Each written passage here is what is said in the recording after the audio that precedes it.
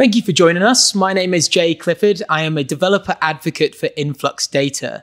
I'm here with Evan Kaplan, our CEO. Thank you for joining us, Evan. Yeah, thanks for having me. So I have so many burning questions for you.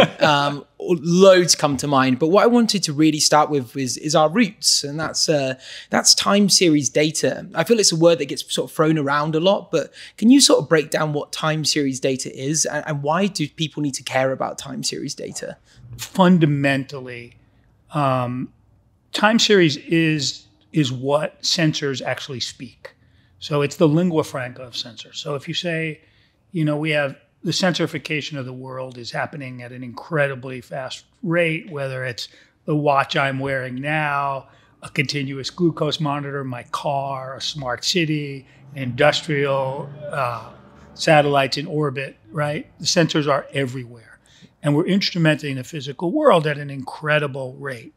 You marry that together with what is pervasive networking, everything from 4G, 5G cellular to Wi-Fi, but now to Starlink, to Project Kuiper, to Eutelsat, to all the satellite-oriented stuff.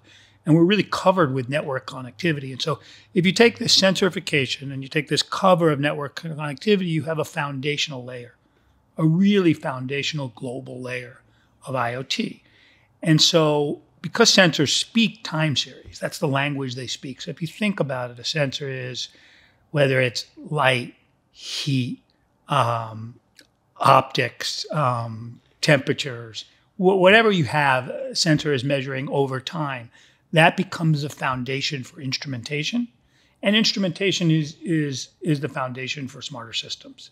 And so that's what pulled me into this whole thing, was thinking that IoT was so strong and would be strong, in a long cycle, not a 3-year, not a 3-year hype cycle, but a 30, 40-year cycle of continuing pervasive connectivity, continuing sensorification. And I thought time series would be the great foundation.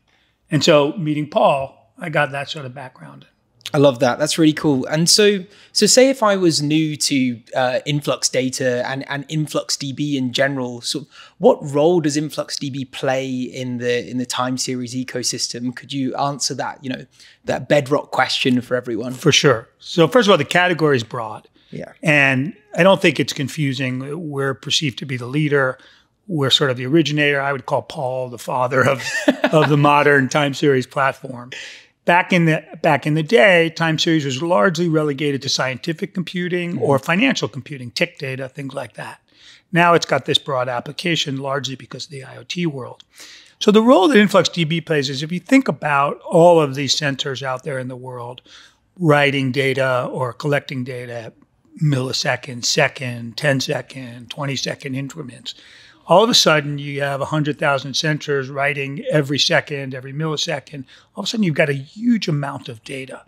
And so what Influx, I think, did really well and does really well is a couple of things that are really, really important. One is we write data really fast, so it's available almost immediately.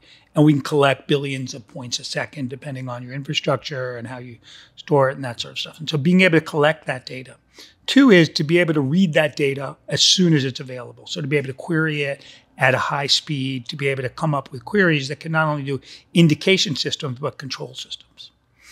Three is, with this kind of data, with these time-sampled measurements, because there's so much data and because the write's so fast and the queries are so, what you find yourself wanting to do a lot is to downsample that data, basically to summarize it, because you don't need to keep millisecond or even nanosecond precision data around for a really long time. You want summary. So when you summarize stuff, not only do you have to be good at consolidating it, but you have to be good at evicting data. Most data platforms, their job is to keep the data, Correct. not to. It takes most, if you try to evict data at the rate that you're taking it in, most databases fall over. But a good time series database, particularly Influx, is really good at that. And that becomes the foundation for collecting this kind of data and working with it.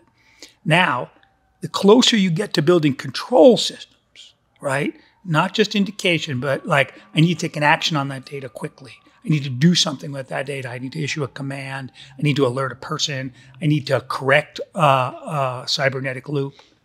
That's where the query read speed pace of this particular kind of data is really important. And so to me, that's the awesome thing about InfluxDB. That's the fact that we have that real-time capability to ingest, query, and deal with all that time series data. We really provide a lot of the foundations for so many different types of time series applications out there.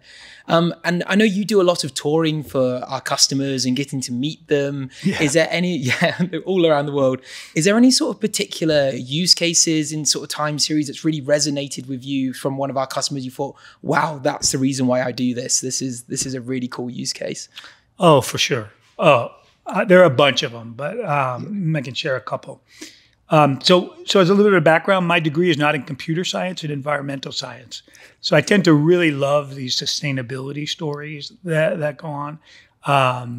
So we've spent a bunch of time with Tesla on their power walls and trading energy coming off of their power walls.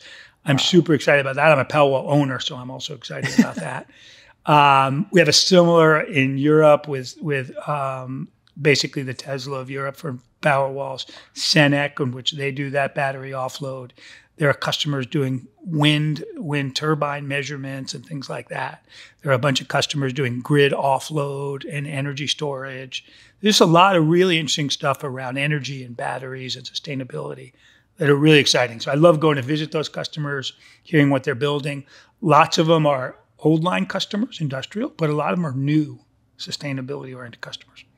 I love that. So it's really impacting the world for good through data and enabling people to sort of like transform that world. Yeah. Love it. And the non-sustainability stuff that I really also enjoy is the stuff around satellites.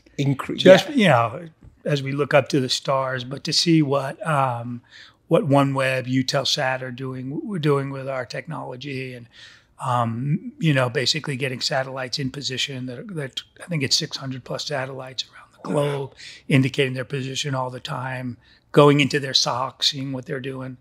It's just fascinating. It really is. Like, I think that's the incredible part about our technology. It's really sort of forward thinking, and, you know, with no puns there, you know, looking in time forward. It's incredible forecast in the future. Yeah. Really cool. Well, thank you so much, Evan, for your time. And thank you all for joining us. This has been InfluxData. We would love to see what you do with InfluxDB.